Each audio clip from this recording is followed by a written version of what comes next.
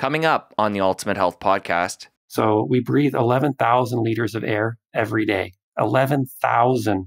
And we worry about if our supplement has magnesium stearate in it, or we worry about what sunscreen preservative is in there, or if the chips, are organic. These are all good concerns. But let's talk about big things first. Air. I'm in my office right now. My desk is 100% wood. My floor is cork. My carpet is wool. My walls are made out of drywall that use a technology that absorbs formaldehyde. It's called Certainteed, and it only costs 20% more. I have windows everywhere, so I get natural light. I have double glazed windows to prevent Wi-Fi from coming in. I have metal roofing and metal siding to prevent Wi-Fi, or not Wi-Fi, but like 4G and 5G signals coming in. Our home is a bunker. We have filtered air coming in, being circulated through the building. I practice what I preach. Is it expensive? Yes, but it's what I value.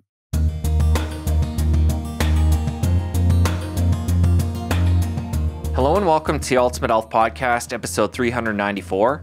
I'm Jesse Chappus, and I'm here to take your health to the next level. Each week, I'll bring you in-depth conversations with health and wellness leaders from around the world. This week, I'm chatting with Dr. Ben Lynch. He's the best-selling author of Dirty Genes and a leader in the field of nutrigenomics. Ben's also president of Seeking Health, an innovative company providing supplements, courses, and tools designed to help people overcome genetic dysfunction and optimize health. After earning his Bachelor of Science in Cell and Molecular Biology, he then obtained a doctorate of naturopathic medicine. Ben and I had a great conversation. Highlights include how the PBS show A Tale of Two Mice dramatically changed the direction of Ben's life, his personal account of volunteering for Mother Teresa, how seeing an Ayurvedic practitioner changed Ben's perspective on health, dirty genes we are born with versus genes that are acting dirty, and why you should get the air and water quality tested in your home. If you enjoyed this conversation, be sure and share it with somebody in your life and help spread the good word. I thank you ahead of time. Without further ado, here we go with Dr. Ben Lynch. Dr. Lynch, welcome to the podcast. How you doing? Awesome to be here, Jesse. We're going to have a great chat, and I actually want to start off going into a story that you tell in the introduction of your book, and this is when you first got into genetics. Back in 2007, you're watching a PBS program. It was A Tale of Two Mice, and this triggered something in you. It really hit you in a deep way. So take us back there, talk about what it was about that program that really struck with you and how that changed things from that point forward. Yeah, actually, I almost broke my chair and my desk at that moment. I think I forgot that my chair was on wheels, and I got so excited I put both hands on my desk and I pushed myself backwards and my chair just slammed behind me. I was like, yeah, that's it, is what I exclaimed after I saw that.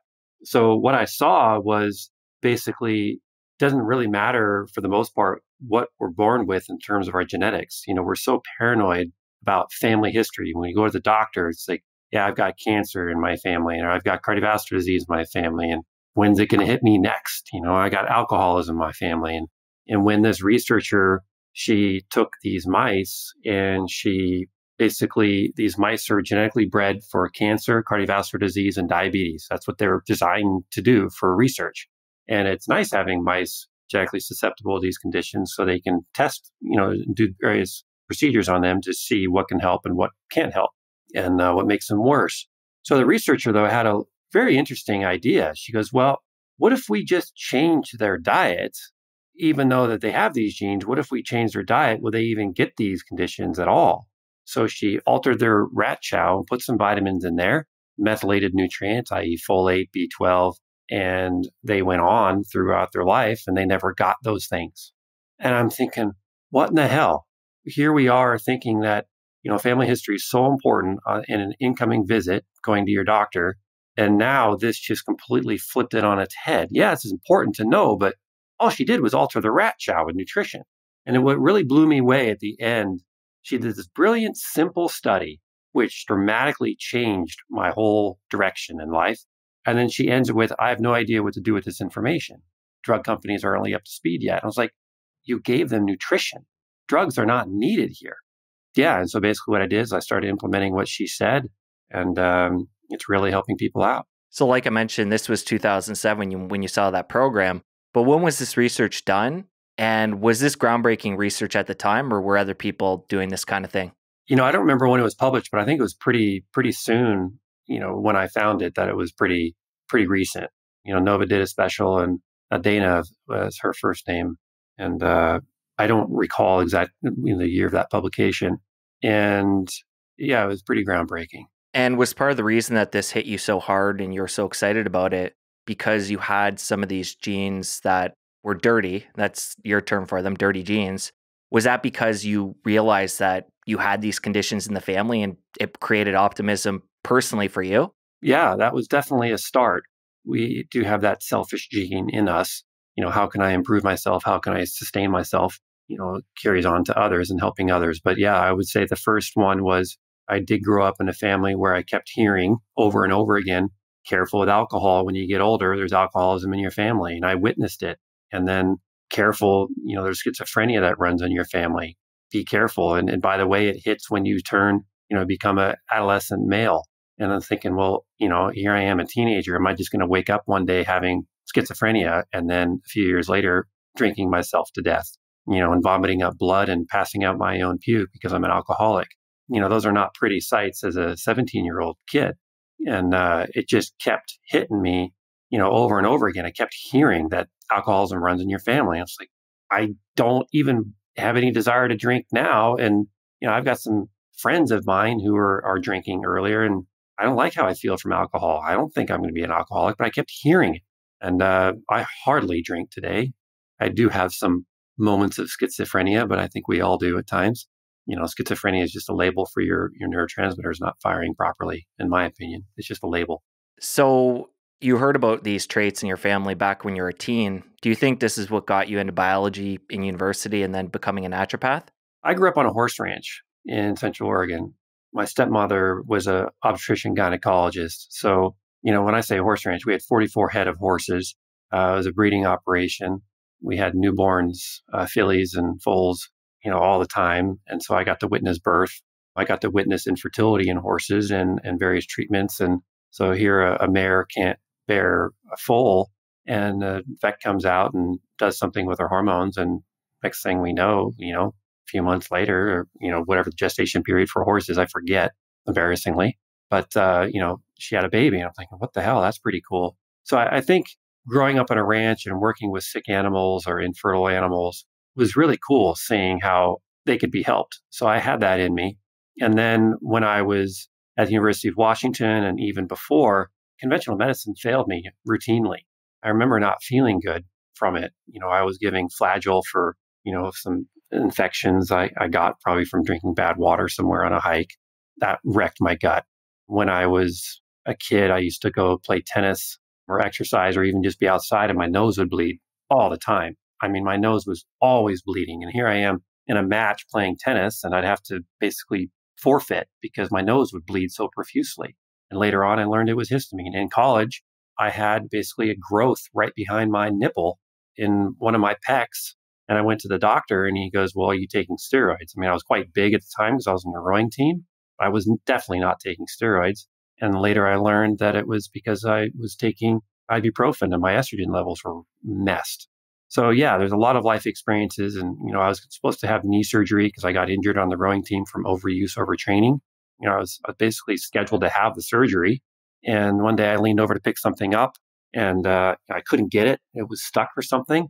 And I remember after I stood back up, my knee pain was so much better. So I bent over again, even though I didn't have to. And I just stayed in that position and stretched. All I had to do was stretch, Jesse. That's it. No surgery needed. So I think it was just failure after failure led me to school. And then obviously being sick in India and being introduced to herbs. I want to get to India here in a bit. Sticking with growing up, and you grew up on this horse ranch, was natural medicine part of that for you and your family at that time? At that time, no, it was not. I was under tremendous amounts of stress and anxiety too. We moved a few times. Parents divorced at a young age. I was 3. I had a condition where I actually pulled hair out of my own head. I had this high amount of anxiety. I would comfort myself by pulling hair out of my head. I was severely anemic. I had really bad breath, even though I brushed my teeth. So my gut was a mess. I think that was partly an issue. And I may have been somewhat possibly even, on the spectrum. I think we are on the spectrum to some degree, the autistic spectrum, if you want to label it. but I am pretty much an introvert. I love researching. I love studying. I love being by myself, but small groups I can handle now. Well, let's lead into India and being overseas.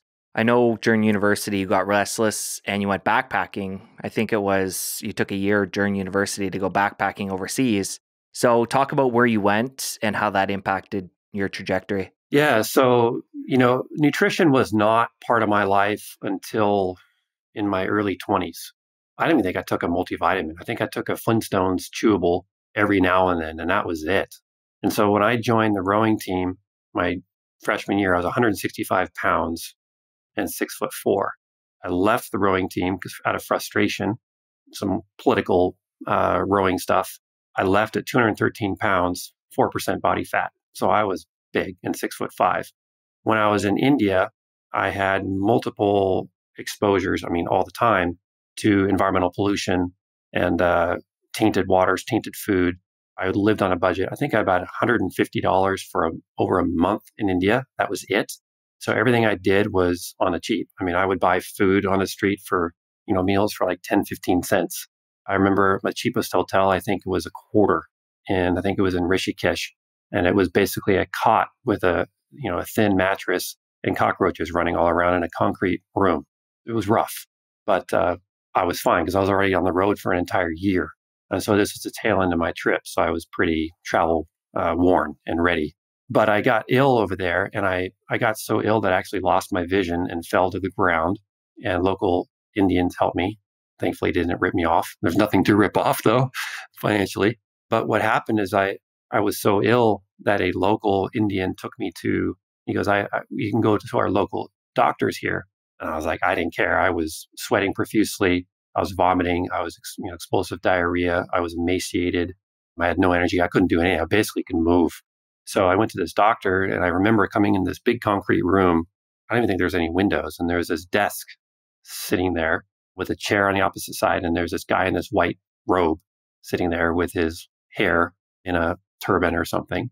And I just put my head on his desk, and he grabbed my arm, felt my pulse, told me to stick out my tongue. I did so. And then he listened to my heart or put his hand on my heart or something or on my back.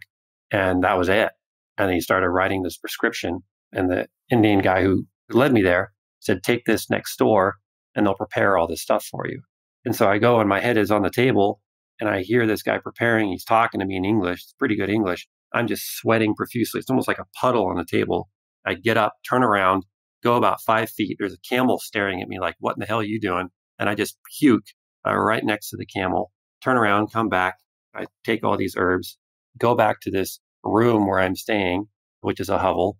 And the Indian guy tells me what to take. And I kid you not, within about 20, 30 minutes, I'm about 80% better.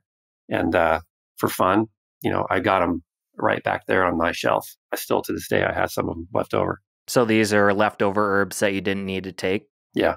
Gotcha. And were you traveling solo? I was. Yeah. I left the United States and traveled with a good buddy of mine, Chad. We are on the same rowing team at UW. And then we hiked all the time. And then we worked together in landscaping as well. So we were inseparable. And we traveled together, Fiji, New Zealand, and just a tiny bit of Australia.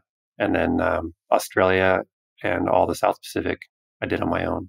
So how quickly did your health start deteriorating in India? And what did it end up being? I know the herbs worked, but what was at the root of all that? He said it was a lung infection, but I wasn't coughing anything up. I argued with him. He just motioned me off like this. But all he did was feel my pulse in different places. It was Ayurveda. It was Ayurvedic medicine is what he practiced on me, ancient Indian methods. And he said it was a lung infection. And honestly, to this day, I still don't know what I took.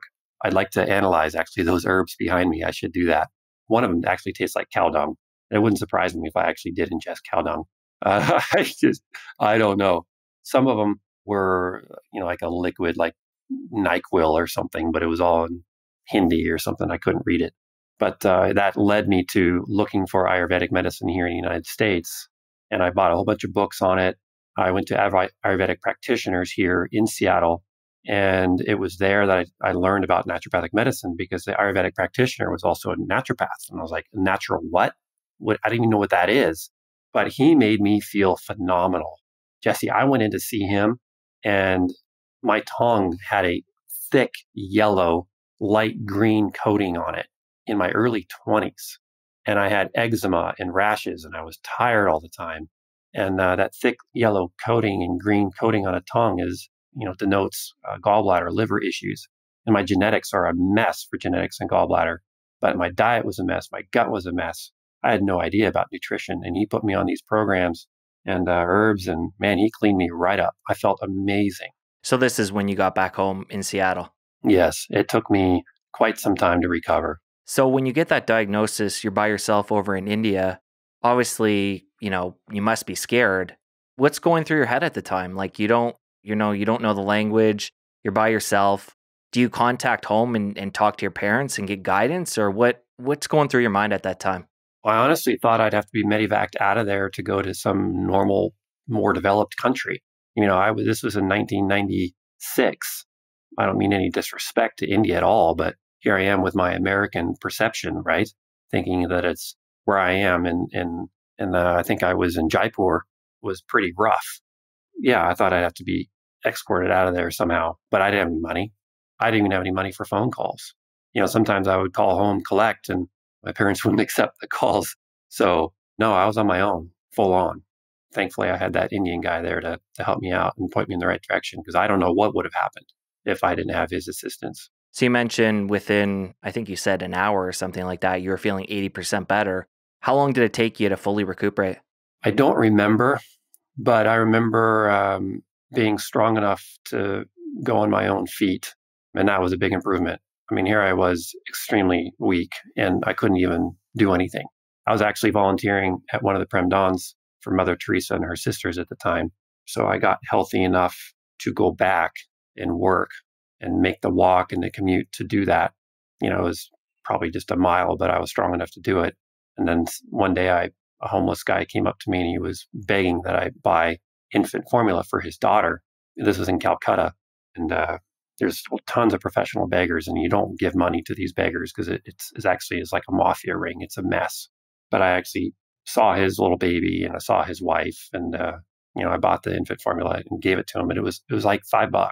It was expensive, and I could not afford it, but I did it. And he shook my hand, and I got scabies right where he shook my hand. And I didn't know at the time. I started scratching and on my face and elsewhere. And I went to go volunteer. And the nuns looked at my hand and she's like, stay there, gave me a bottle of some toxic stuff. And she goes, go away, get out of here. So I didn't infect people. And I got on the airplane and was treating myself with this stuff on the airplane. And a funny story is I could not even get to the airport. I was so poor. There was a departure tax. I think it was like $10 or $20. I managed to have that. I kept it. I knew I had to get that. Otherwise I'm going to leave the country. But I couldn't afford a taxi. And I heard some Israelis talking down the hall that they were taking a taxi to go to the airport. And I ran out there and I just grabbed my backpack. That's all I had. Just grabbed my backpack. And I said, I'm going with you. Is that cool? And they said, yeah. And they covered my taxi. So when you got scabies and then went to Mother Teresa and her sisters, they gave you this treatment, and that was the end of your trip overseas? That was basically, yeah. And it was near the end, which was good. I mean, I was out of money. I mean, I was legit out of money. I couldn't stay anymore. My visa wasn't run out, but I was out. I came back to the United States with 80 cents and 3 different currencies in my pocket. Just scraping by. Talk about what that volunteering experience was like. It was a phenomenal experience. I'm glad I didn't come straight from the United States to that. I was already in Southeast Asia for 5 months. I was poor myself. I was emaciated myself. I was sick myself. So I could relate to some degree. I mean, these people were way, heaps sicker than I am. It was almost like I was in a Hitler concentration camp. They were so emaciated. And you can't tell age when their people are so emaciated like that. But imagine walking into a grocery store like, Safeway or Albertsons or a Home Depot and having it empty and it's full of cots. Just imagine cots and then people in gowns laying on them with no blankets because they don't need them. It's so damn hot in Calcutta. And then next to them, there's bedpans, and these bedpans are overflowing with loose stool. And there's piss and crap and diarrhea all over the floor. And, they get up and they are motioned to go to some other area. And my job was to get their bedding and take off the sheets and take the bedpans and clean all that, but mop the floor and put their cots away. And then after I did that, I went to this other area where we washed their clothes, and there was this massive cauldron, like a witch black cauldron, huge, heated with fire and stirred with a stick. Kid you not. And then there was this big crank that the crank turned and the cauldron turned with it. And this dirty water pulled out. And then they pulled these clothes out with a stick on this long table. And the volunteers were beating the clothes with sticks. And then they were thrown to another counter, which is where I was. And then we dipped them in some, solution, or just rinsed them and then beat them again and then wrung them and then hung them out to dry on the clothesline. And then after we did that, then it was helping the nurses with the patients. They get shaved, they get their haircuts, they be medicated, but I don't even know with what medications. Maybe it was just herbs, because Mother Teresa didn't allow a lot of stuff over there. I remember most vividly the amount of stuff I saw in terms of disease was amazing. I mean, this one gentleman I worked on, he had a stick in his mouth. We laid him down on a table, one person holding one arm, one person holding another arm, and, another person on each leg. A nurse was there on his foot, and she was pulling out maggots from his foot. Jesse, I could see all of his tendons in his foot moving. There was no skin. It was like a robotic foot. It was awful. And he was screaming, biting on this stick. And we're holding him down while they're removing all this detritus and dead skin off his foot. It was brutal. I could take a break, and I'd be sitting out there with these other volunteers who are actually professional nurses or doctors from other countries, and they're just ripping Mother Teresa apart, just pissed. And it was an interesting perspective, because you never hear that, right? But hear how good she is, and she was a saint, right? And thankfully I got to meet her before she passed. But they were pissed off because she did not allow them to be put on painkillers. So it was tough working on these individuals in so much pain. What was it like meeting Mother Teresa? I can't put it to words. So she went to church all the time, obviously, I think every day. And so I went to her church. I walked in, and it was full of, people, mostly volunteers. And she was just in the back in a wheelchair. I think she died 6 months after I met her. And she was in a wheelchair, wheeled around by one of the sisters. But after Mass, the volunteers lined up against this wall in a hallway. And she wheeled by us all, shook our hands, and gave us this business card with one of her poems on it, which I still have today. She just shook her hand and gave us the card. I just remember she was extremely frail, and her hand was very dry, warm, soft, and you could tell very, very hard working hands. You can tell a lot about a person from their hands. I agree. Do you find yourself thinking back to that time often and being grateful for all you have and being inspired by that work you're doing? At the time, no. Years later, yes. It's interesting when you're living in the moment, something as powerful as that, right? You don't really appreciate that moment because it's a moment. You're there, you're living, and you're breathing it. And then you're pulled away, and you don't really realize that, wow, I actually got to meet Mother Teresa, and I got to have these experiences. So I'm almost a little teary right now. But it really shaped who I am, and it's allowed me to understand and have perspective, which so many of us don't have. Perspective is very, very important. And if we do not put ourselves in painful situations or difficult situations, we can't have that perspective. And then if you don't have that perspective, how can you have empathy? I think I'm very fortunate to have done that. I think perspective is huge. And the challenge I find with perspective is, how do you maintain that day to day? Because it's so easy to listen to something like, your story you're sharing right now, or, have certain things that clue us in as we go through our days. But having that perspective on a regular basis and being present is just so important. So do you have any tricks that you do to keep that top of mind day to day? I do. So I came back, remember, from India with 80 cents in 3 different currencies. And I remember my buddies picked me up at the airport in Seattle. They walked right by me. They didn't recognize me. I had long hair down to my shoulders. I was super skinny. I was wearing the Indian clothing, and they just walked right by me. Went outside, and I was picked up in my buddy's Saab, this old Saab. I went to get in the car on the driver's side, but that was the passenger side. And he was like, dude, you're not driving. I was like, oh, sorry. And then I had to pee. So I just lifted up, my shirt and pulled my Indian pants down. I started pissing right there in the public parking lot with people around. He's like, "What the hell are you doing?" I'm like, "Oh, right." uh, and then we get on the freeway. I look at the roads. It's like there's no potholes, and cars are in their lane, and there's street lights, and there's paint on the roads, and the cars aren't all beat up, and there's no plume of black exhaust. The skyline of Seattle comes up as you're going north on the freeway. And I don't know if you've seen Seattle at night, but it's beautiful. It's gorgeous. I felt like I was in some fairy tale land. So I always go back. I always put myself back into hard situations to remember the good situations. And I purposely traveled in tough areas. So after I came back from that year abroad, I finished my school. I got pre-med, cell molecular biology at UW. I finished my degree. And then life would become normal. And it did get normal. And I'd start complaining about certain things. I would check myself. And then I would put myself on a plane in the winter and I go back to these, Eastern Europe countries, and I would get cold again. I'd live on the cheap again. I would, sleep in inexpensive areas and, eat off the street and, take local transportation, which sucked, and immerse myself in an area where they didn't speak English. So I'd have to struggle. I think there's too much focus on comfort. I think that's inconvenience. And I think when there's too much comfort and too much convenience, people get complacent. They don't end up doing the work, and they expect everything to make them comfortable and everything to be convenient. And when it's not, their perspective on that shifts and they become super selfish, super impatient. If you do the opposite, if you have the perspective that I've got it made right now, and you remember how hard it was when you put yourself, sleeping in the sides of the streets and being woken up by cops because you can't sleep there. I've been there. My goal for my boys is to do the same thing.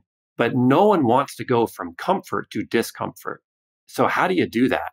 And as a parent, I'm trying to figure that out because I want my boys to do what I did. I didn't do it immediately. I transitioned, right? So I started in Fiji, and then, I lived, in a grass hut for a week with the local villagers who had no running water, no electricity. They cooked with fire. It was an amazing experience. So I tasted that. And, then I was back to travel and all that. But I gradually made my travel harder and harder, but without conscious thought. It just became harder because I was running out of money. And you mentioned after you got back from that big trip, the trip in India, well, more than India, but ended in India with you being sick, that over the years you would go back and travel and that would reignite in you that discomfort and you'd have that appreciation for what you have back here over in the West. So I'm just curious, these days, is that something you continue to do, or do you have a pivot from that, a different way you go about putting yourself in difficult situations to maintain that level of gratitude? Great question. So in my travels, I met my wife, who was from a very poor part of Estonia. And who would have thought that I would have found my wife and, my love in this remote town, Narva, Estonia, bordering Russia, next to Ivan the Terrible's castle? No idea. That's how the world works sometimes. Her parents are really poor. So when we go to Russia, and have been multiple times, we live it. They just have a few $100s a month of income. They grow their own food and they make it happen and they're happy. And the happiest people are the poorest people I've met, in terms of financial stuff. You can be poor financially, but rich in everything else. Seeing that was really, really cool. I mean, here I was in Calcutta seeing these huts lining the railroad track in Calcutta, and the trains would come constantly. And they weren't even huts. They were made out of plastic bags and cardboard and scraps of metal. And people would come out in button-down t-shirts, pressed, hair brushed, their comb in their back pocket. They were clean and they took pride in themselves still, even though they were living in these garbage cans, basically. And that really, really impressed me. So what I do now, I live my memories. I travel in comfort. Now I'm 46 and I'm comfortable, but comfort is dangerous because if you become too comfortable, you become too complacent and then you start complaining. And so the moment I start complaining, I just check myself. And then what I do, Jesse, is I push myself every day. I do things that scare the hell out of me. When I made our genetic test for our company, that was a 7-figure investment and terrifying. So it's a different type of fear. It's a different type of challenge, but it still is discomfort. So you got to keep putting yourself into uncomfortable situations. And it's something I'm always trying to push my boys to do as well. You mentioned making that big investment for your company in the genetic testing. Do you have other examples day to day that you do that put you in that state of fear that maybe aren't as extreme or extravagant? Yeah. So I own a supplement company, right? And people are trusting me to the extent that they will invest in a supplement, buy it from my company. We will ship it to them. They'll trust that we're storing it properly, that we're checking it for pesticides and herbicides and metals, and that I have the potencies right and the formulation right. And they're swallowing it, they're ingesting it. That's a big deal. With every day, every supplement, every lot is stressful. We demand high quality from our manufacturers. I mean, I could just be spewing this nonsense, right? As any business owner would do. But no, it's a challenge. And it's a challenge to work with these manufacturers because they got comfortable and they got complacent. And the standards for them are the standards of their customers. And so here we are as an outlier customer that demands this extra level of due diligence and checks and balances and communication and testing, but they're not used to that. So it's a constant push. Our customers are, they're pissed off at us at times because we're out of stock more than most companies. What we fail to communicate is why we're out of stock. Didn't meet label claim. We couldn't find a clean enough ingredient. The manufacturer could not get their humidity control done good enough, so we could not get the product stable enough. These are the types of things that we weigh. It's like, do we run out of stock because the quality didn't meet our standards? Or are we just like every other company? It's like, oh, it's good enough. Let's sell it. These are not terrifying things, but they're decisions every day, which, impact, your decisions and impact other people. And how do you make the most of it? We don't put on the website out of stock because of this or that. It just says out of stock. And maybe we should give them, increased awareness. Manufacturing supplements is not easy, especially during COVID era. I can only imagine. And speaking of integrity, my family and I totally appreciate the integrity of Seeking Health. And speaking of trust that you talked about and having people trust you and what you're putting in those supplements, I mentioned to you before we jumped on the call that we just had a baby 8.5 months ago. And the prenatal we actually chose that my wife started taking before we tried to get pregnant all through her pregnancy, and now she's continuing to take even 8.5 months later, is Seeking Health. So we do our due diligence and look for the best. And we're just so thankful that, you put the time and effort into putting out such a quality product because it is the best. Yeah, it is. It is. And I thank you and I appreciate your trust. And it's awesome that, I support your family and so as a team. And that's what I always remind the team. We're upwards of 30 team members now at Seeking Health, and we have difficult days, and I just say, hey, always remember what we're doing, bigger picture here. And so that's what I always have them do. Is I sent an email out just last week for the first time from me personally to a list of thousands of people, and it was the first time since I've written an email, and customer service got over 100 thank you letters. So that was pretty cool. There's a lot of joy and warm fuzzies with this business too. But, little information on that prenatal, that was 3 years in formulation, Jesse, 3 years, because I would read, research, and I'd compare it to other prenatals and, do this and look for safety and put it down and read more research. And it was 3 years of stewing and chewing and fear to finally release it. And what I do nowadays more so is I have the same process. I will formulate, I'll sit, I'll stew, I'll go back. And now what I also do is I will test it on numerous people to see if I get the result that I want. With a multivitamin, it's going to be a go. So, with Seeking Health prenatal, I formulated that and I was like, all right, I'm super confident about this now. But I had no idea it was going to be as effective as it's showing. Now I'm going to take a quick break from my chat with Ben to give a shout out to our show partner, Organifi. Organifi Immunity contains 10 immune health supporting superfoods in one delicious glass. Each box contains 14 single-serve packets that are easy to take with you anywhere. You can mix one packet with 8 to 10 ounces of water once or twice daily. One serving is great for daily immune health support, and you can take 2 servings if you're feeling under the weather. Organifi Immunity contains mushroom beta-glucan from reishi mushrooms, which acts fast, quickly reducing symptoms of sickness by over 30%. It also contains acerola cherry, orange, ginger, turmeric, baobab fruit, Mediterranean olive leaf extract, and whole food derived zinc. It's organic, gluten-free, soy-free, vegan, and keto-friendly. And these are all things I love to see in a product. As a listener of the show, you get 20% off your Organifi purchase by going to ultimalpodcast.com/Organifi. Again, that's ultimalpodcast.com/Organifi. And Organifi is spelled Organifi. Give Organifi Immunity a try. This delicious orange juice blend will have you hooked. Now I'm going to give a shout out to our other show partner, Paleo Valley. I absolutely love the naturally fermented 100% grass-fed beef sticks from Paleo Valley. They're the perfect clean snack for on the go. You can keep a couple stuffed in your purse, backpack, or drawer at work for when you get hungry between meals. Paleo Valley uses old world methods of fermenting their sticks, so they're shelf stable without the use of chemicals or questionable ingredients. Virtually all other similar snack stick products use GMO corn-based citric acid encapsulated in hydrogenated oils to process their products. And thanks to the fermentation process, each stick contains gut-friendly probiotics. They come in 5 flavors: original, jalapeno, summer sausage, garlic summer sausage, and teriyaki.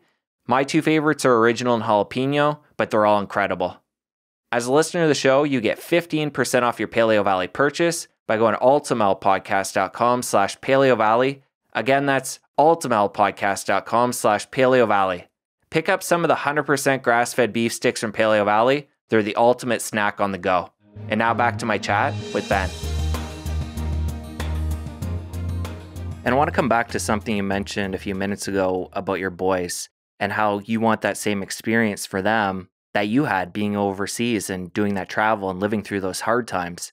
So as somebody who's a new dad, I don't have to think about this quite yet, but I'm curious, somebody who's a little further along the parenting journey than I am, how do you go about doing that in a way that's not, forceful and coming down on the kids, but showing them this is something that was really beneficial to me in forming who I am today?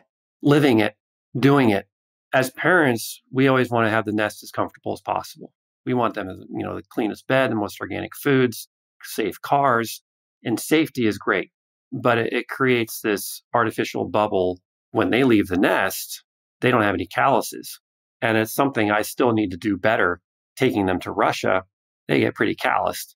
And they live there for months, during the summers, because I was still in med school and I'd be grinding away at school and my wife would fly away and I'd be in tears and they'd be in tears, but I wouldn't see them for months. But they had this amazing experience, living out in the country and using well water with a bucket. You drop down and playing in the rivers and playing outside. So I would just say through experiences and travel in places and do things that increase discomfort. And when you have the discomfort, your kids watch you. Your little one, how old is your little one right now? 8.5 months. Boy? Girl. A girl. So she's watching you. Every move. Watching you, your wife, and any pets that you have, others. And they're learning through your actions. And it's amazing when someone says something later in life to you when your kids are older and they say, God, they act just like you. They do the exact same things that you do, the same mannerisms and all these things. So be very mindful of your actions. If you're screaming at your wife, well, what's going to happen to their wife, or to their girlfriends? Probably the same thing. We all have moments, but you got to check yourself. Our youngest is 12 and he is so caring. The amount of empathy that Theo has is off the charts. And Matthew too, he's the middle boy. And both of them won, I forget the name of the award, like the most caring kid in their grade. And I didn't even know it was a thing. But Matthew won it and then Theo won it 3 years later. I was like, wow. So they have that built into them. So we're doing something right with that. Or it's just their genetics. But I think environment is a big role for that. Tasman's also super caring as well, just not to their extent. But we're going to go to India. I'm going to take him to Auschwitz and Birkenau. We're going to travel on the cheap, and then I'm going to encourage them to do the same. And I'm actually really encouraging all my boys now. Tasman's going to be 18 here in a couple of weeks or a few weeks. He's applying to some colleges, but I'm really encouraging him not even to go to college because his entire life, he's been told what to do, when to do, and how to do it. I want him to get on a plane and just figure that entire thing out himself. Where he wants to go, how he wants to go, live by the law of the land wherever you are, be respectful, but you got to figure out where you're staying, what you're eating, how are you going to get there, what are you going to do, how are you going to pay for it, how are you going to get money, you know? Sounds like a great plan to me. Yeah, you just go. But I will go with him in the beginning. And I also want him to go with a close friend as well, like I did with Chad. And New Zealand is a super safe place to travel. So hopefully this whole COVID thing lifts, so that starts happening. So Ben, I want to come back to your story, the part where you come back from India. You mentioned you ended up seeing this Ayurvedic practitioner. Come back to that, go into more detail what that was like and how that transformed your perspective. Yeah. So, I'm living in Seattle with, just a couple of roommates. My parents are still in Oregon. As you asked before, I had no introduction into herbs or nutrition at all. In fact, the first nutrition book I ever bought was in New Zealand. I still have it. It's behind me. How to juice and what to juice. Who wrote that one? Oh, boy. Cool that you hung on to it. Yeah. Dr. D.R. Gala, Dr. Dhiren Gala, and Dr. Sanjay Gala. So modern man has drifted far away from nature. He leads a hectic life full of tension, inhales polluted air, drinks polluted water, eats junk food, and indulges all sorts of excesses. No wonder ill health is on the rise. I don't know why it caught my eye, but it did. It's a great book, Juice Diet for Perfect Health. So I just didn't feel right. And I had my own landscape company. So I came back from India and I made money before I even left by working on the weekends. I started kind of making him have my own clientele for landscaping, pruning and cleanup and just basic stuff. And so I got back from the trip and my buddies wanted to tie into some of my clients and start a landscape company. So we did. And there was 3 of us. And so we started landscaping right away. And so I started making some money. And then I had some of that money, but I was just super sick. And I remember I went and saw this doctor and it was very expensive for me, super expensive. Didn't have insurance and parents didn't pay for anything, didn't ask them ever for anything. So it was expensive. But what I did is I just trust him. Gary Vaynerchuk was talking about this just the other day on a podcast he did, or just a snippet. He goes, why is it that people have to earn your trust? Why can't you just trust out of the gate first until someone, does something wrong and then you kind of lose the trust? But why can't you just go into the relationship with some inherent trust that they are there to support you? So I just walked in with some trust that this, Indian guy, this doc, was going to help me out. And he's an expert and he's going to put his fingers on me like this other guy did in Jaipur and look at my tongue. Super weird, not from my lifestyle at all, but I'm going to trust it. Yeah, it's expensive. Money I didn't really have, but I did it because I really valued feeling good. And so what he did is he checked my pulse and he started telling me he felt. And he said, you have a lot of liver congestion. You have a lot of deep internal anger. Digestion's a mess. You're very damp inside. And all sorts of words I've never heard of before. Your spleen chi is this and your kidney chi is that. And it's like, wow, all right, your dosha is this and you're more pitta, you're less kapha. And whoa. So he gave me these herbs, which he had direct from India. He had me go into a sauna. He told me what to eat, what not to eat. He put me on this basically a cleanse. So I bought a couple of supplements for $60 a pop. He told me how to take it, when to take it, why to take it, and then come back and do an oil massage with special oil that is appropriate for my dosha. So I did all this whole thing. And I remember at the end of this 3-week cleanse that I did with him, I woke up one morning, at 5 a.m. I'm not a morning person. I had zero bad breath. I had no coating on my tongue. My teeth had no film. I was energized. I wasn't hungry. The amount of food I ate could fit in my hand and I was full and I was energized. I didn't need a whole bunch of food anymore. My energy was amazing all day long. I didn't have that crash. It's like, wow. And I remember Cinco de Mayo came. And that's when I went out, I had a drink, and I had some pizza. I lost everything I gained. After I felt that good, I just wanted to maintain it, right? And I dirtied my jeans. I had a beer or something, and then I had pizza, and it just wrecked me. and it just slowed me right back down again. Did you find that because you had done that work, things came back to the new normal pretty quickly? I think what happened is I fell into a rut because once you taste those foods again, they spike your dopamine. They're convenient. They're fast. I was making all my salads before, dedicating more time in the kitchen. And then I started, not doing that as much. And then you start going down that path of convenience and speed so you can go to work faster. But at the end of the day, is it really faster when you're slower and you need more stimulants and more junk food? So I got off track. And then I went back on track and I did as fast on my own the next spring. I bought his supplements again. I didn't do the Panchakarma. I didn't do the sauna because it was expensive. I tried to take shortcuts. I maintained working because I wanted to make more money, whereas last time I rested more. And so I wasn't eating enough. I was burning my muscle. I was eating my own muscle because I wasn't eating sufficient protein, and I was doing it wrong. And I made myself worse from that fasting and that cleansing. It took me probably a year and a half or more to recover from that. So a lot of us are hearing about fasting, intermittent fasting, extended fasting, water fasting, 1 meal a day types of things, ketogenic diet that, carnivore diet this. I mean, the amount of information at your fingertips with all these different podcasts are amazing and awesome. But at the same time, be very, very careful because you can get really hurt. And when it comes to intermittent fasting, you're actually a fan of doing a 12 to 16 hour fast as a maintenance, part of a healthy lifestyle, right? Yeah, I do that almost every day. One of my weak points to this day is still eating, at 9 or 10 at night. But I won't eat typically until, noon, the next day. I did have a smoothie this morning at about 11. And my last meal last night was probably 9. So that's 14 hours. So not bad. And I eat when I'm hungry in the morning. And I eat when I'm hungry, period. But there's a time of the day sometimes where I eat because I want to eat because it tastes good. I want to have a crunch or I crave something. I'm not hungry anymore, but I crave something. And so identifying the craving versus hunger is super important. And we're all, I don't want to say guilty of it.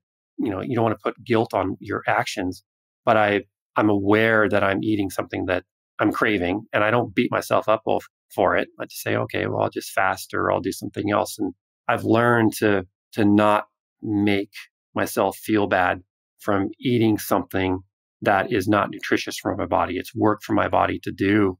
I've come to accept that it's okay to do that as long as I don't do it all the time. And I know how to support myself to get out of it. And that's what I try to convey in Dirty Genes too. You read a lot of these health books out there. The author makes it sound like they're perfect. You come in their house and their fridge is like, how do you always eat like that? And how is your environment so perfect? And how do you go out to always these perfect restaurants and you always get the perfect food and you have the perfect life and you never expose yourself to this and you use the perfect oils and everything is perfect. It's not sustainable. I put that real picture in the book so people can understand I'm not perfect. It's okay to have dirty genes as long as you know how to clean them up. That's my goal for people. And I think a whole nother layer on that, you talk about the authors and showing what a perfect picture would look like is social media. And we're all guilty of this to some point where, we fill the fridge after going to the farmer's market on a Saturday and we're inspired by what we did and how the fridge looks and excited. And we take a picture and show that on Instagram, but we don't show, on a Thursday before market day again when it's depleted and maybe we're going to get some takeout that's, maybe it's still healthy-ish, but it's not what's being portrayed online. So I think the combination of both of those things, and again, podcasts too, where different experts come on and share what the ideal would be, we have to be real like you're doing here and explain that there's the goal and then there's the realistic approach and what's acceptable. And for me, a big part of that is making a conscious decision, which is kind of what you were talking about before, where if you decide you're going to have a snack at night, you're doing that consciously and you understand what the consequences are of that decision. And I'll do that too. Maybe it's a Saturday night and my wife and I decide to have a healthy snack while we're watching a Netflix documentary or something like that. And I had maybe planned on intermittent fasting and I was just getting into a fast. But there is so many layers to this health and wellness thing that I get a certain level of my well-being boosted by enjoying a snack with my wife on a Saturday night. So again, I'm saying a lot of different things here. Being conscious of the decision, I think, is just so important, and realizing that it's good to put the goal out there of what ideal would look like, but don't expect to live that 24/7 because that's just not sustainable. It's not. The goal is key. The term goal is tough. I was reading some book on personal growth and all that, and they talked about the word goal and the connotations it has. And I think companies even talk about goals. And maybe it's a business book. Don't name them goals, but name them objectives. But I don't know if that's even the right word. Because we make New Year's resolutions and New Year's goals and all that. So I don't know what the word is, but whatever resonates for you as the individual is what matters ultimately. And word choice really, really matters. So like when I took time to do this, and I caught myself, Sachin Patel in Toronto, of Living Proof, he had a great post. He's a word wizard. He had a great post. He goes, you don't take time. You don't make time to do something. You don't have time to do something. Whatever you do, you're dedicating time to do it. So don't come in to me and my kids come up to me and it's like, oh, I didn't have time to do that. No, we all have 24 hours in an entire day or 12.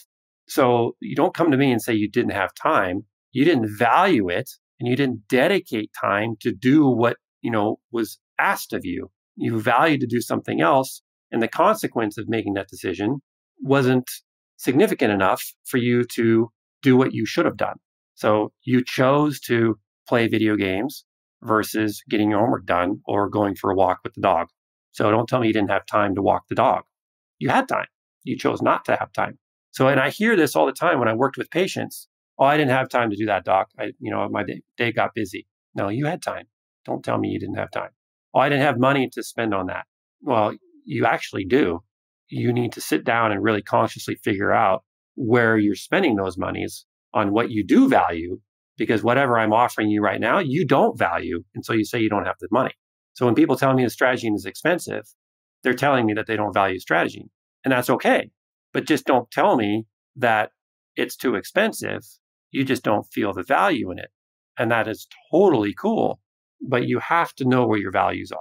That is really, really important. And as business owners, you need to have core values on the walls of your business. And they're your core values. They're not your team's. You don't sit in a huddle and figure this out. The CEO of Mind Valley, he's like, when I started my company, we sat in this big circle and we created core values of business, and it didn't do well. And it didn't do well until I implemented my own core values, and the team joined who had the similar core values as I do.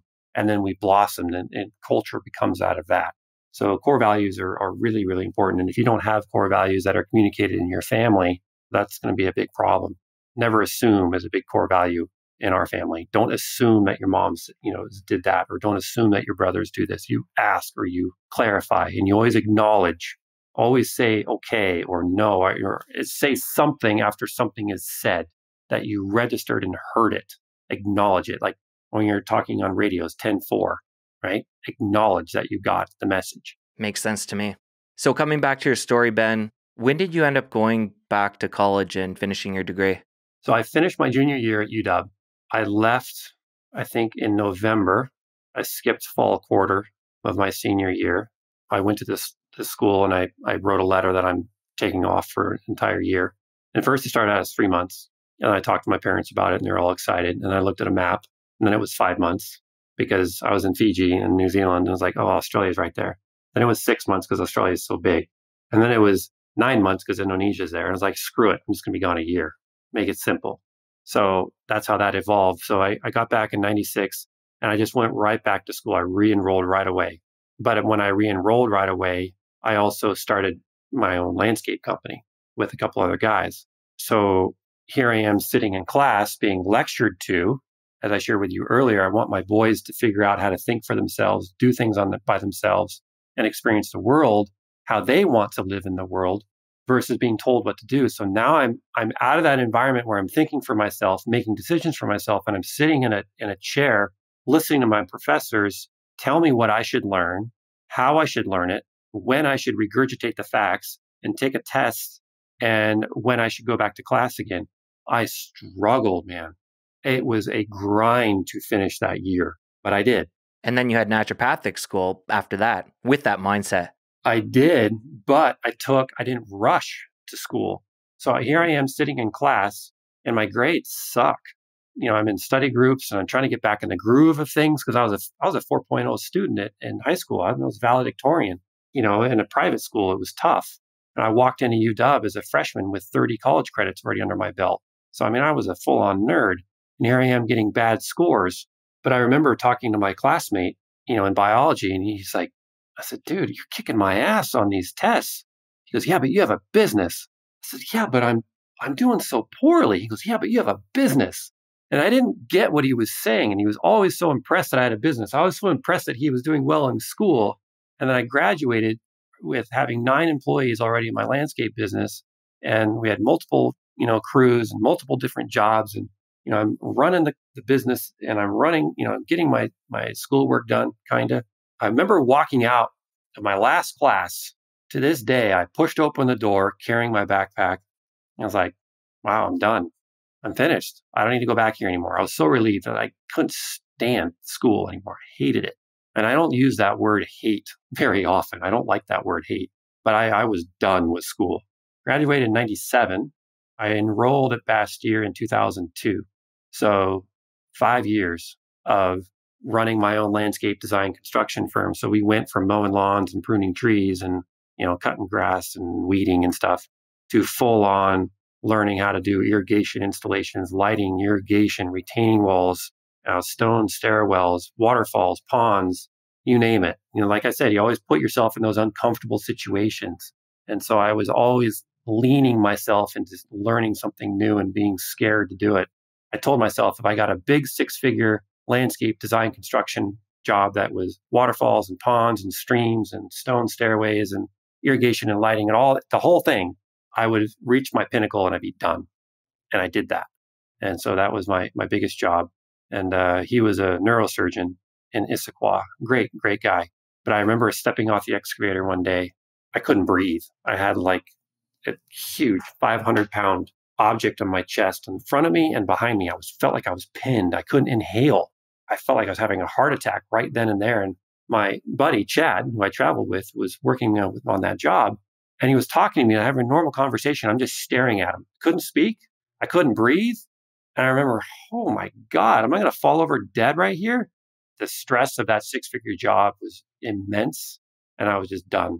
So that's when I went back to Bastyr, and I actually found Bastyr. And my parents were pissed that I was quitting landscape construction because I had, a fleet of trucks that were amazing. I had referrals coming in left and right. I was making 6 figures as a young 20-year-old as income.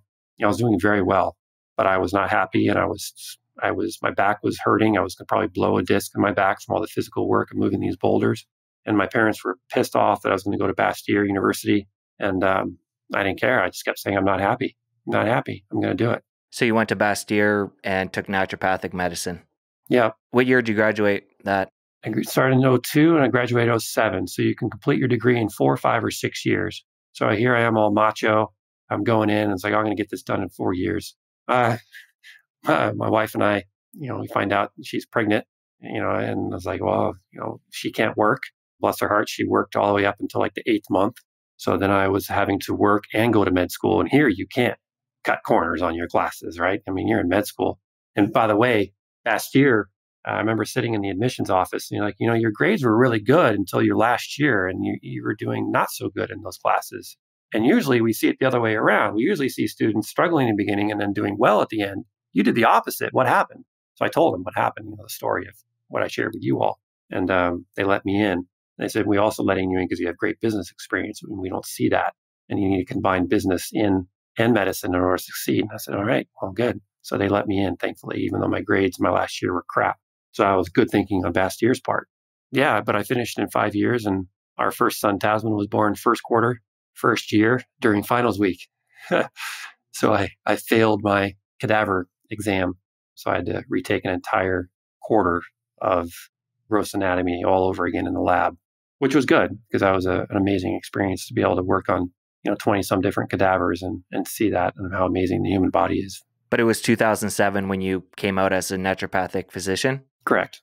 And it didn't take you long to have that PBS program come into your life and change your whole trajectory soon after graduating. Yeah. And first quarter, first year at Bastyr, they wheeled in, remember those old things in school? They had the cart with the big old massive TV, the big thick TVs, and then the VCR underneath with all the wires. Oh, And, yeah. and then they put the VHS tape in there and you got all the lines on the wall and the TV trying to, you had to adjust what they call that? The tracking? Tracking. You had to adjust the tracking to get it just right. Watching Dr. Bruce Lipton talk about how your perception of the environment influences your genes. I remember I was a back row guy in class. And here I was in the front row. The TV was right in front of me, and I just was glued to every word he said.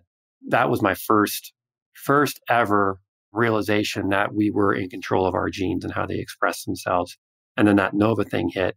You hear something the first time, you're like, oh, okay. And then years later, when it hits you again, it's like, okay, now I need to listen to this. I'm always learning. I'm always putting myself in to learn. My desk is covered with research papers, and I read it and research almost every day. I'm very, very current. I'm so current that I'm ahead of most people where people are. So, and that's a problem because I leave, and I didn't realize that until I was doing a presentation for Brendan Penwarden, this Australian educational company for health professionals. He's like, Ben, your information is so advanced. It's so far ahead of where these health professionals are that you need to like slow down and stop reading, dude, and simplify what you're coming up with. And he was right. It's hard for me because I love learning, but being able to teach and simplify these difficult concepts is very valuable. Well, let's talk about how life, took a turn for you, the way you practiced, the way you studied once you watched A Tale of Two Mice. So talk about from that moment on how that opened things up for you. And was genetics a passion for you at all before coming across that documentary? I had genetics at UW, Genetics 101. I despised that class. It was genetic engineering, genetic modification of mice. I mean, we're putting, tails on their heads and ears on their butt and, changing their fur color with genes. And I had no interest in that. So making them resistant to some, antibiotic and then giving them certain antibiotics and then it didn't help them, right? So it was all through genetic engineering and modification. It was like, this is not interesting to me. This is not right. But what happened is when I was in clinic at Bastyr and when I was working with other doctors, people would walk in with fibromyalgia or they'd walk in with heavy metal exposures or known, high arsenic or high mercury. Then they'd be put on these protocols and certain supplements and sauna protocols that were always the same. And it didn't matter if it was a male or female or she was 40 or 60. It was, here's a supplement, go in the sauna for this duration, this long. And I noticed some people got better, some people had no benefit, and some people got way worse. And so here I am thinking early on as a student, they're coming in with a specific condition, maybe fibromyalgia or Parkinson's or schizophrenia. And we're putting them on this. I mean, it's naturopathic medicine. You're supposed to be supporting the individual and individualized therapies and natural therapies, but we're putting them all in these buckets. I felt like we were doing the same thing as conventional medicine. Instead of using meds, we're just putting them in the same buckets of nutrients and off they go. We would celebrate when they got better. And if they didn't get better, we were just like, oh, well, they're not compliant or, they're just too sick or, we got to celebrate the wins here. I don't like it when, my success rate is 70%. It just doesn't sit right with me. And we had a high success rate. I mean, 70, 80% success rate. But what about the 20, 30% who did not succeed? What's going on there? I remember when we gave these supplements to these people with heavy metals, because I was on the environmental medicine shift a lot. And I worked with Dr. Bill Ray, who was one of the top environmental medical doctors in the world at his clinic in Dallas. He's since passed, but it was amazing working with him. People would have these reactions. I quickly asked, I said, do you think that their phase 1 detoxification systems are working really fast and their phase 2 detoxification systems in their liver can't keep up? And because I'm looking at the nutrients here, they're all supportive of phase 1 really, really well. But in terms of phase 2, we have insufficient nutrients to help move these chemicals out. So I think we're making a lot of our patients worse. Like, no, this has been tried and true. But I quickly learned that they were wrong and I was onto something. And then I said, okay, well, what about genetics? Because people get these red rashes or difficulty breathing from all this sulfur. And I said, well, I looked up sulfur mechanisms in the human body. And it looks like there's this gene, sulfite oxidase, which processes sulfites. And molybdenum is a mineral that processes sulfites. And we're using DMSA, which is this pure sulfur compound to pull out mercury and lead. And in the beginning, they always do fine. but then they get worse and you have to discontinue treatment. I was like, Doc, why don't we give them liquid molybdenum as a supplement? I bet they can tolerate it. He's like, no. I was like, it makes sense. We're overburdening this gene here. Let's give them the nutrient. So we actually did it on one patient. Their reactions went away. I learned in clinic quickly to support the individual. Genes matter. And it was just through the failures and not being happy with that it led me to digging deeper into the individual, which is why it's led me to strategene and dirty genes and understanding genetics in general. But you have to keep in mind the big picture. If you focus just on a particular gene without the big picture, you're also going to fail. You need all of it. Now I'm going to take another quick break from my chat with Ben to give a shout out to our show partner, Bioptimizers. I take Bioptimizers Magnesium Breakthrough on a daily basis. Magnesium is one of the most important minerals for all aspects of health. It participates in over 600 different biochemical reactions. Magnesium deficiency can increase all disease risks and keep you from performing optimally. One of the biggest misconceptions about magnesium is that you just need more of it and you'll be healthy and optimized. But the truth is there are many different types of magnesium, and each plays a critical role in different functions in your body. Magnesium Breakthrough contains 7 forms of magnesium in one capsule. Bioptimizers has been around since 2004, and their products come with a 365-day money-back guarantee. To get 10% off your Bioptimizers order, go to bioptimizers.com/ultimatehealth. Again, that's bioptimizers.com/ultimatehealth. And Bioptimizers is spelled BIOPTIMIZERS. Magnesium Breakthrough improves sleep quality, mood, and the body's ability to deal with stress. Give this incredible supplement a try today. And now back to my chat with Ben. Well, we got to talk about dirty genes, and I think it's important to start off. We talk about the dirty genes that we're born with versus the genes that are acting dirty. So break that down. So we have mom and dad, and our genes come from a man and woman, and we inherit whatever they have, and it becomes us. And we don't inherit the exact ones that they have because their genes have what's called epigenetic tags. So epigenetic tags is how the environment has influenced their genes to turn off or turn on, and which speed in which these genes work. So we've inherited that, and then we're also in our own environment, and our genes are responding to the own environment real time. So I'm looking outside; it's kind of a windstorm right now, but it's not crazy. I'm pretty calm. But if there's a jet bomber comes over and drops a bomb right in the lake in front of me, my genes are going to do something different. So we inherit these static genes for hair color, skin color, eye color. These are pretty much static. We can't change that. And we inherit those. And then we have all these other genes that are very malleable and very adaptable. And so they can get overwhelmed or underwhelmed. Every gene has a job to do. And so if you understand the job of that particular gene, then you know how to support it. Like when that patient was taking all those sulfur-based supplements, maybe she did inherit a dirty sulfide oxidase gene from her parents. But actually, if you look in the research, inheriting a genetic variant in the sulfide oxidase gene is actually very, very rare. And it's very severe. It's identified almost at birth, newborns. So obviously, this person didn't inherit that sulfide oxidase genetic problem, but the sulfide oxidase gene needs molybdenum in order to function. But we wiped out the molybdenum because we gave that individual so much sulfur, which is not biologically typical in their diet. So we overloaded the system. And so their gene got dirty because it didn't have the tools it needed to work. It's like if you're running or exercising, or you're even sitting at your desk working, or you're listening to this podcast, at the beginning of this podcast, you might be fine, but now you're getting a little bit more progressively tired as you go on. And either you're losing interest or you're using nutrition to support the neurotransmitters in your brain. You're actually using protein and vitamins to make the chemicals in your brain, which is allowing you to focus and think. And so if you're burning through that, then maybe you're exercising and jogging on the treadmill while we're doing this, or on your bike, or you're in traffic and there's a lot going on in traffic. So you're focusing on that. You're burning even more nutrients. Maybe you haven't eaten yet today. Genes do work and they need tools to do it. So regardless of how the genes are born, they need the support. And if you don't give it to them, you're going to get symptoms. And you talked about there how some genes are static, like our eye color, our hair color, versus the malleable ones. What is it about different genes that makes them fit into one of those categories? It's how they're expressed and if they're permanently turned off or not. Like the eye color gene, I'm not a specialist on this, but I'm just going to give it a wing it here. But eye color is happening in utero. And when that happens, that gene is no longer expressing itself. It's just off. Most of our genes, Jesse, in our human body are off. They're turned off. It's like I have lights in my office right now. I can turn them on and they're hardwired, but I have the ability to turn them on and off. Some things in this home are fixed, like the siding of the house. It's fixed. It's done. It came here. It was delivered. It was cut and it was put on. Now nothing happens to it. It's done.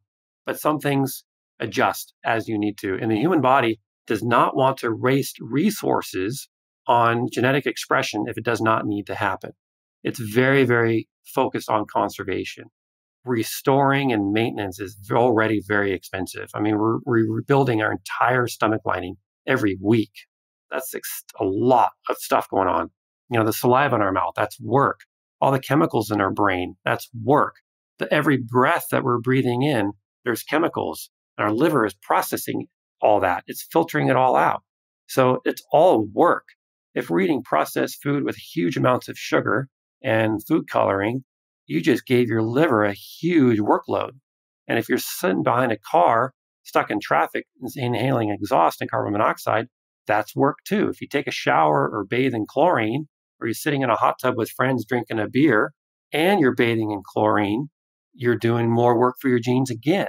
So your genes do not want to be expressing themselves on jobs that they don't need to. So eye color and hair color, they're turned off. I mean, we have DNA in most of our cells in our human body. That DNA, depending on where it is, what target tissue it is, there are certain genes that are expressing. So I have heart cells in my heart, but there's still DNA right there for my eyes and my hairs and my bones in my heart, but they're off.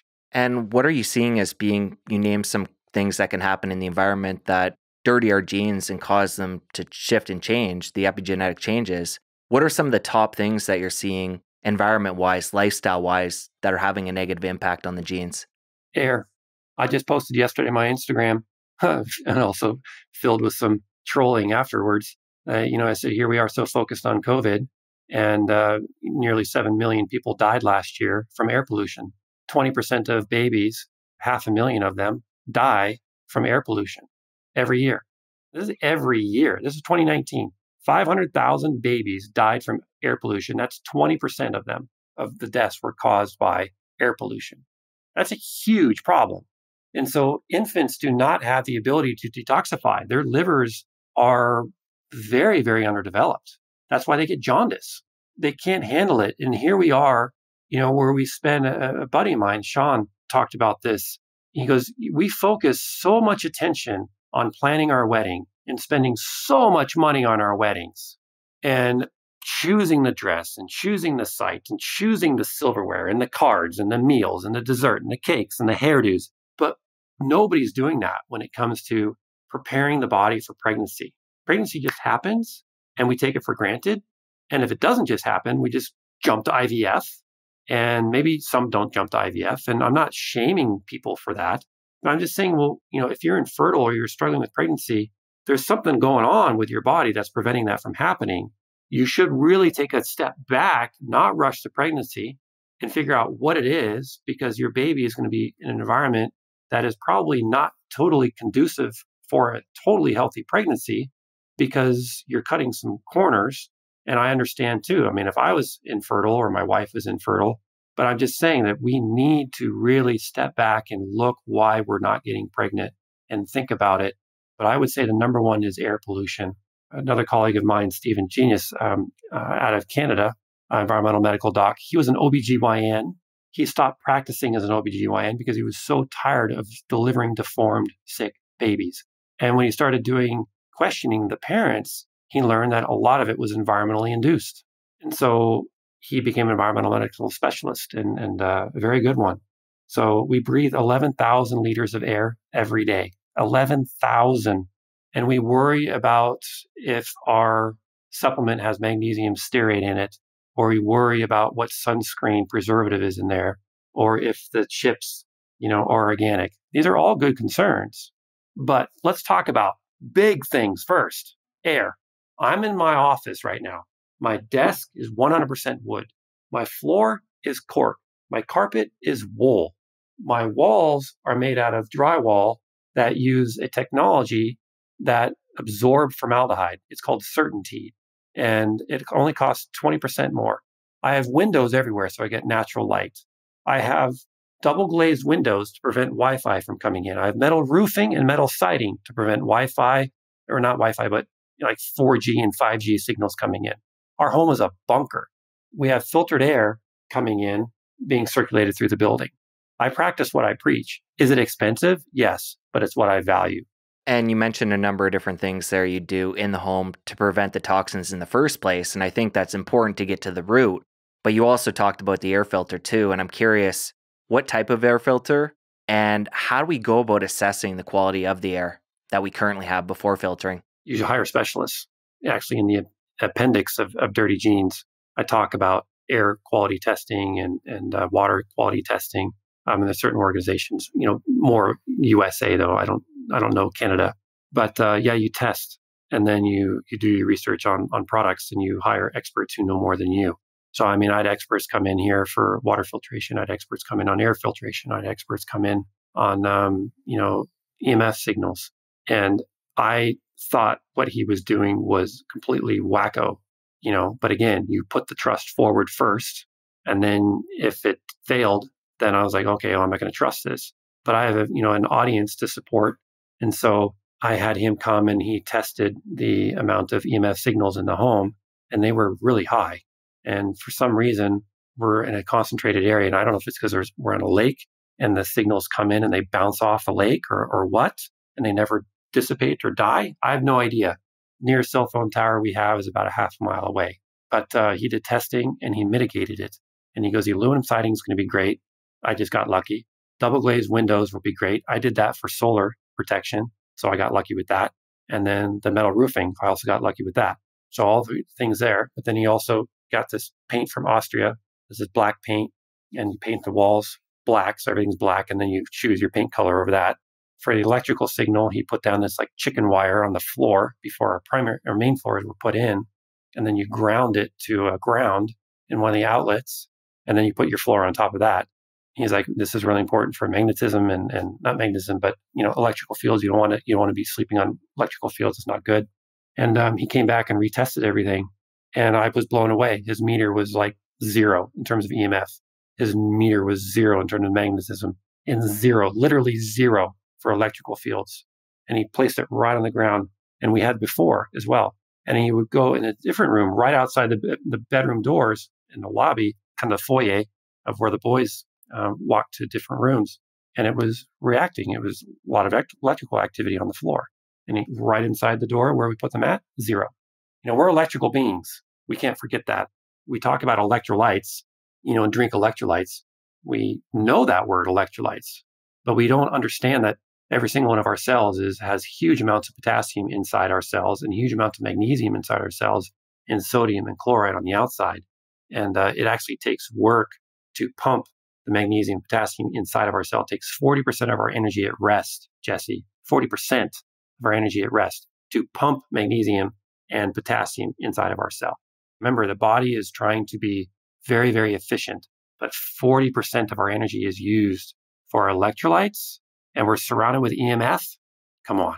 And for somebody who maybe, at the time doesn't have access to somebody to come in and check the home or maybe the finances, can you recommend a specific air filter that you've, went through and tested and used, plus water filtration? Because again, I find so much that on the podcast, we're talking about diet and exercise, but oftentimes we don't talk about things like air quality. You're mentioning EMFs and water quality. And these are big ones too. Yeah. So let's talk about, for somebody that's, just getting into this and they want to have a starting place to at least do some research. What kind of brands are you using? Well, number one, avoidance is first. So don't even run out and buy stuff. Avoidance is number one. Stop bringing in fragrances into your home. Get rid of the dryer sheets that you use or you throw in the dryer to make your clothes smell good. Clean is the absence of smell, not the presence of some artificial smell. Clean is the absence of smell. I don't use deodorant. Our laundry soap is this really cool paper that you just rip. It's just concentrated, natural stuff. I found it on Instagram, actually, and it's amazing. But avoidance is key. Our intake for the air of our home, because in America, or at least Washington State here, new home construction requires input air and then exhaust air. And so where do you put the air to get sucked in? So we positioned it in an area where that's clean. And they're originally going to stick it, on the opposite side over here, which is right next to where our neighbor exhausts their furnace. So you have to do your due diligence. Okay, well, where is this air coming from? When you're sitting in the car, you put your air on recycle when you're stuck in traffic or going up hills or you're behind a sneaky car. When you're going on the flat or downhill, this car in front of you, you can get some fresh air coming in. I'm always hitting that recycle on and off for airflow in the vehicles, constantly. Windows are up, windows are down. So I'm very mindful of my exposures because it's work for your body. You're dirtying your genes. So if you reduce the workload, it's like for customer service, if I create a good product and I have good information about it, my customer service doesn't have to worry about it. They don't get calls. But if I create a product that's faulty or has issues, I'm going to be on the phone all the time and I'm going to be overworking it. But to answer your question directly, avoidance is number one. So anything's better than what you got. If you cannot afford at the moment something great, either focus on your avoidance and save up for something that will be great, or work your way up in level. So I like Allen air for air filtration for local air. So if you can't filter your whole home air, Allen air, ALEN air is great. I don't know if they're in Canada or not, but we have one in the gym. We got inundated with forest fire smoke here. So I put that in there as well. And then your furnace, if you have gas furnace in your home, you can upgrade your filter in there. And so just pull out your furnace filter and look at it and get a highest MERV rating you can. So I think it's MERV 13. That is the highest you can get. It filters out viruses and bacteria and dander and pollen, all that. If you're trying to save money on a furnace filter and you look at it and it's like you can almost see through it and it's aluminum and it's just terrible and there's just dust on it, you got to level up. Is that MERV 13 a replaceable or one that you can clean and reuse? It's replaceable. Okay. Yeah, they're replaceable. There are some filters that you can clean and reuse, but ultimately, I don't know how I feel about that. So we have HEPA air filtration too in our home. We use a system called Life Breath. And so if you're doing heating and cooling, it's new. You can tack on a Life Breath system and get a HEPA air filtration. So we have actual HEPA filtration in our home. In this building, in my office, I don't. And you can just get these air filters locally in your room or wherever you spend the most of your time, and you can even move them around. So, if you can just get one, wherever you are in your home, just pick it up and carry it to somewhere else. But Allen Air I love because they're big, they're quiet, and you can get really high quality filters with them as well. And their website's really good. You're mentioning ducts. Talk more about that. So when you have air furnaces and you have forced air heating, our downstairs still has that. I wanted to get, water tubes in the floor for heating those and creating, warmth that way, but that wasn't possible because it was a remodel. So we have forced air still downstairs. Upstairs, we have these local, see these units, the Mitsubishi, and there's little filters in those too, and that can heat or cool, and I can regulate it with just a remote, which is pretty handy, and it's specific to each room. But ducts are the tubes that you have under your house in your crawl space or your basement. So they're carrying the heated air and they go through the register and they blast into your home. You got to call a duct cleaning company, DUCT, have them come out and vacuum out your ducts and make sure you ask them too, don't put any chemicals down there. I want to know what you're putting down there first. They have little cameras. They can spot mold, they can spot standing water, they can spot mice, rodent poop, pee, whatever. But you got to get your ducts cleaned. And that is really, really, really important because otherwise you're blowing all sorts of nasty stuff down there. But home construction is a major, major issue. And if you're not in a home, if you're in an apartment or renting a house, you got to look for water damage. And it's a huge, huge science. And then in terms of water filtration, anything is better than nothing. I don't know who did it. I think it was Mike Adams of naturalnews.com. I think he compared various water filters and he did a really, really good job. Brita was pretty garbage, Brita, but it still did something. But actually, Brita is very expensive. You think it's cheap, but it's actually really expensive because you have to replace those cartridges pretty often. And then if you don't replace those cartridges, what you're doing is those cartridges are getting so saturated, you're putting the stuff right back into your water and they're getting mold and all sorts of gunk. So you got to replace your filters and put notices on your phone or your calendar to remind you. In fact, I bought new filters already for our under sink water filters, and I need to remove those and put them in. You can also go on Amazon and you can read some research reviews on those, but be careful on Amazon or any websites because fake reviews are huge nowadays.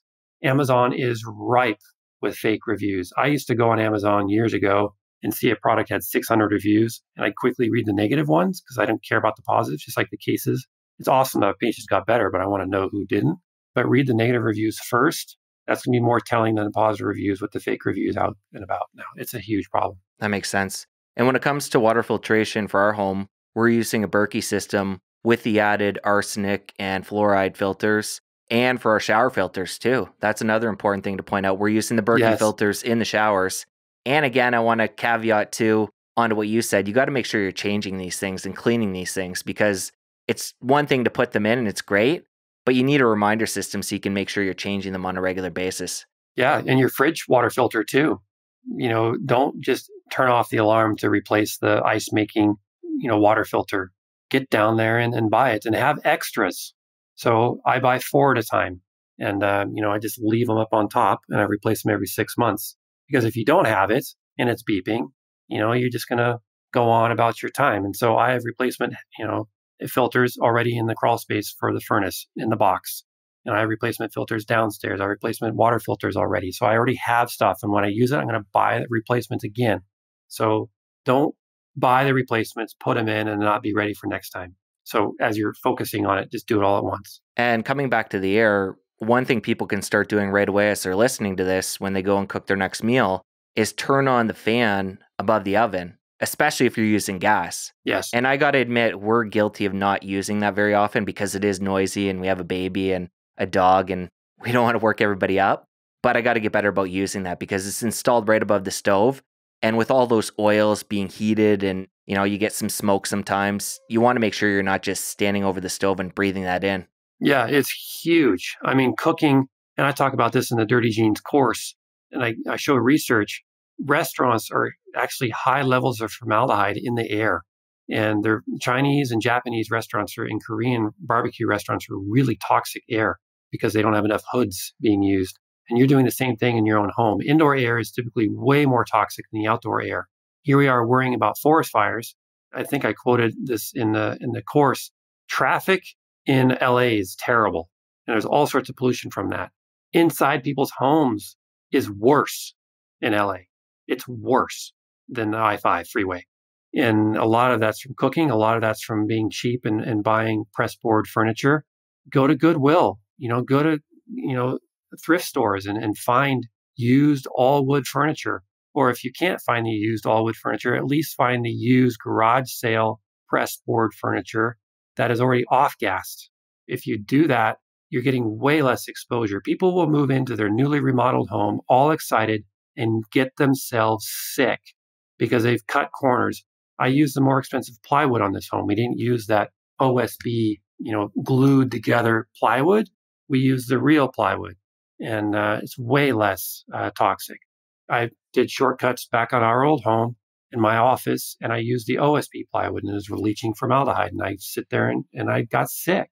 So, you got to invest in some things. And then while you're investing in these things, you cut out other things. We didn't go out to eat for years. We never went out to eat. I mean, never went out to eat because we saved for growing the business and we saved for remodeling the home. Our clothes came from, Goodwill or Costco. I mean, this is like $15 from Costco. There's no name brand on this thing. Priorities. You have to have them in the right place. That's right. Ben, I know I've already kept you long on this call and I've really enjoyed every minute and we shared so much great stuff and I really thank you. So I want to respect your time, let you go. But before we do that, how can the listeners connect with you after the show? I would say you can find me on Facebook and Instagram and YouTube, but I am shadow banned. So you can still find me there. after you follow me, I don't know if you're going to be notified of if I post. So seekinghealth.com is where you can, find my products and newsletters there from Seeking Health. But also if you go to Dr. Ben Lynch, you can sign up for newsletters. And if you go to my Instagram, Dr. Ben Lynch, you go to my profile and click the link there. You can subscribe to my newsletter. It's free. And I'm starting to write more and more now since I'm not on social media. So I will have to say it's good being shadow banned in a sense, because it's redirecting my priorities to emailing people versus just ignoring that. Like I said, people, I got over 100 thank you letters for our last newsletter that I wrote for people. So it's good. My newsletter is just like we're having right now. It's like a full-on discussion. You found the silver lining. And Ben, I want to leave the listeners with a quote from your book, an optimistic quote that summarizes everything we were talking about today. And that's, your genes won't stop writing until the day you die, but what they write is up to you. Very empowering, very optimistic. And I just think that's a good way to summarize and leave this discussion. Perfect. Love it. Anything you want to share before we part ways? Let's leave them with that. Thank you. All right. Thank you, Ben. This was great. I really enjoyed that conversation with Ben, and I hope you got a lot from it. I'd love to hear what you thought of the conversation over on Instagram. You can tag Dr. Ben Lynch and @Ultimate Health Podcast. You can take a screenshot of the player as you're listening. Be sure and tag us in the photo, and we'd love to connect with you over there. For full show notes, head over to ultimatehealthpodcast.com/394. There's links there to everything we discussed today and so much more. Be sure and check those out. And before I let you go, I want to give some love to my editor and engineer, Jace Sanderson over at podcasttech.com. Thank you, Jace, and thank you for listening to the show. Have an awesome week. I'll talk to you soon. Wishing you ultimate health.